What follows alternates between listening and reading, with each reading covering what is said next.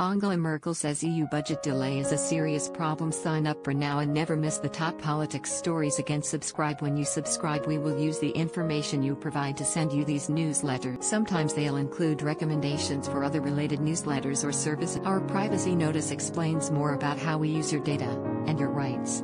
You can unsubscribe at any. Speaking to express.co.uk, Mr. D'Andrea argued Germany is the emblem of sovereignty and independence in the European. He claimed Chancellor Merkel only acts in the interests of her own nation, despite proclaiming herself as an ambassador of European Union. He said, Germany is a state that is in fact sovereign because it accepts the European Union where it does not conflict with its constitution, since it has managed to impose what was in fact the economic structure of Germany at the European level. For them, their constitution prevails over European treaties, so the treaty is an instrument that is fully within the constitution. But even when it came to wars, without positions, without declaiming, in fact, Germany has always shown independence. When Trump first raised some objections, Merkel said openly, we must arm ourselves. We must find another alliance if the United States no longer protects. Things that were unthinkable if said by an Italian. So in its own way, Germany is a sovereign and independent state and therefore pursues its own end. When Merkel doesn't do it, she doesn't do it not because the EU tells her not to. When she doesn't do something, she doesn't do it because it suits her interests.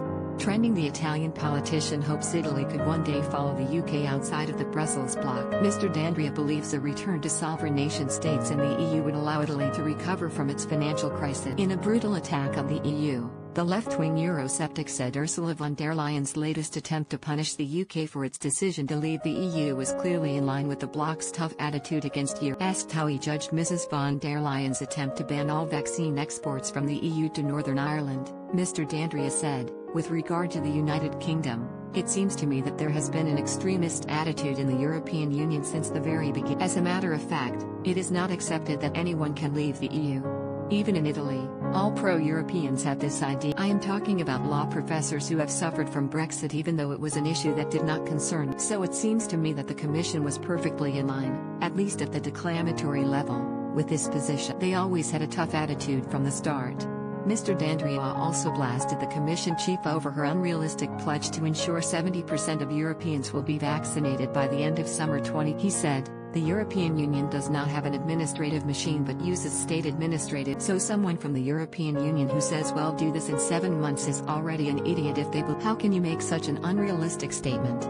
It's obviously unrealistic, you can't believe it, you don't know things, you don't control that. The European Union is greatly nonsense.